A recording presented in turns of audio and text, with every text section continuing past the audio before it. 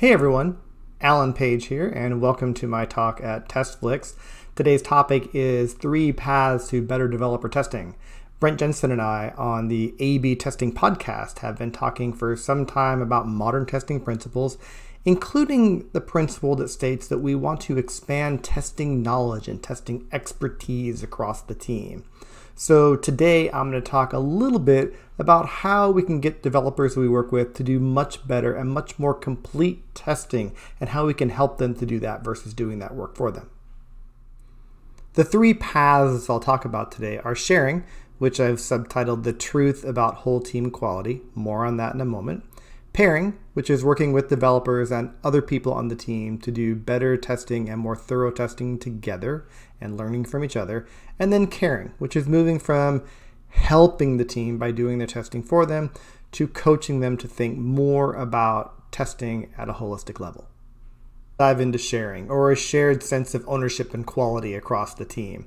When Lisa Crispin and Janet Gregory wrote their Agile testing book, they talk about whole team quality, and this has been in other publications as well. And Lisa and Janet got it right.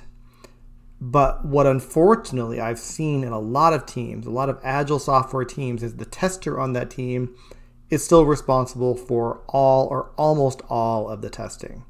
Everyone on the team should understand that testing is part of their job. Testing is how we reduce risk. Testing is how we learn more about the product. And I'm not talking about developers writing unit testing and thinking that's enough. For me, writing unit tests is the bare minimum you need to be an employed developer in today's software world. Everyone on the team should be able and willing and excited about doing exploratory testing, performance testing, security testing. There's a lot of testing tasks that can be done across the team. And that comes from this shared sense of quality and ownership. One of my favorite quotes is from Zen and the Art of Motorcycle Maintenance, where, slightly paraphrased, the punchline is quality and care are 2 sides of the same coin. The team needs to put care into their work, and care starts with testing. So this shared quality culture, this is the basis for the other 2 paths. Let's start here and build on that. Let's talk about pairing, or the power of testing together. First, I want to start with a story from my past, which may be too familiar and too recent for some of you for comfortableness, but I'll tell it anyway. It starts when a developer would come to me and say, "Hey, Alan, can you test this for me?" And I would say, "Sure, it's my job. I'll test it for you." And I'd find some bugs and I'd tell them about the bugs and they'd fix them, but not all of them. And we go back and forth trying to get bugs fixed and introducing new bugs. It's a horribly inefficient way to make software and to make quality software and to do testing.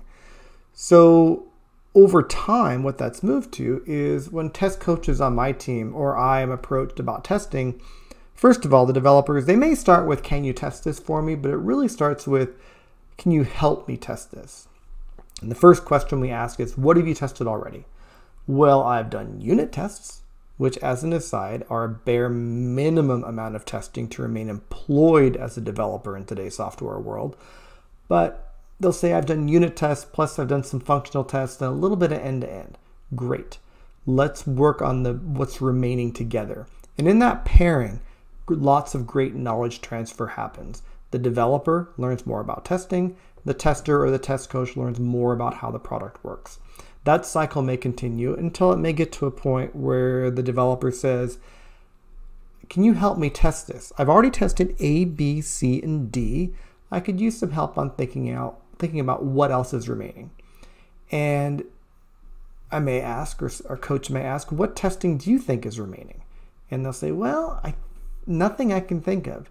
And even at that stage, they may do some testing together, but eventually gets to a point where the testing has been done and we can just ask, "Well, what are you still worried about?" Which is a great way to identify risk. And in that worry, the developer may say, "There's one scenario where it just doesn't feel right. Can we test that together?" And again, the knowledge transfer happens, lots of learning happens, and we get a better tested product, which is a better experience for our customers in the end. Pairing is super powerful. I highly recommend it, and I highly recommend asking these great questions. And the third path is caring, or coaching the team towards quality. I've already mentioned coaching a few times in this presentation, and I think it's really important. I'd like to talk about 3 books I think are valuable for anyone helping the team improve. If your role is to help the organization improve their quality culture or help the team improve testing, I think these books will be really valuable. The first one is Jerry Weinberg's Secrets of Consulting. What I've learned from this book is to ask a lot of questions, ask more questions, and get people to think about what it is they really want to accomplish. The next book is the Getting Naked book by Pat Lencioni. And you may know his 5 Dysfunctions of a Team book, which is very popular and also a very good book. This book is about his consulting business, and above all, they're humble. He also talks about asking questions. He talks about not being afraid to ask questions you may think are dumb. And I cannot count the number of times I've asked questions that I was sure I was going to get laughed at for asking that ended up getting some insights discovered across the team. So those 2 books are all about asking questions and being humble, about getting people to think about what they want to accomplish through questioning. And then finally, the coaching habit is really helpful. It's important as you're doing coaching and growing towards a coaching culture to recognize the difference between training, where, like in the example of pairing, we're helping the developers do better testing by working with them, to coaching, which is a little bit more of a reflective, insightful process where we ask them questions about, well, what do you think is the best thing to do here? Or what do you think the risk is? And getting people we work with to be more reflective in how they approach quality. But this coaching aspect, I think, encapsulates the first 2 paths and gets you in a position where you can help the team reach new heights in quality. The framework for everything I've talked about today is the thing that Brent Jensen, my podcast partner, and I call modern testing.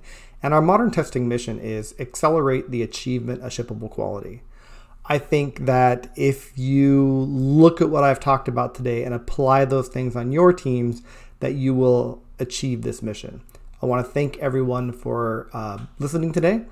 And if you'd like to contact me and get any more information about anything I talked about, Twitter handle, podcast location, and my email address are all there for you to jot down and take advantage of. I look forward to hearing your questions at any time and interacting with you in the community.